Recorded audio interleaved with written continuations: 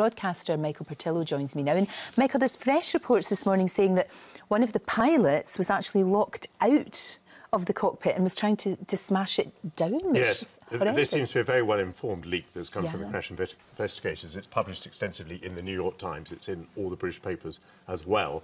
So one pilot, we imagined, left the cockpit. That would be perfectly normal, perhaps to go to the lavatory. But what is not normal is that he was not able to get back in.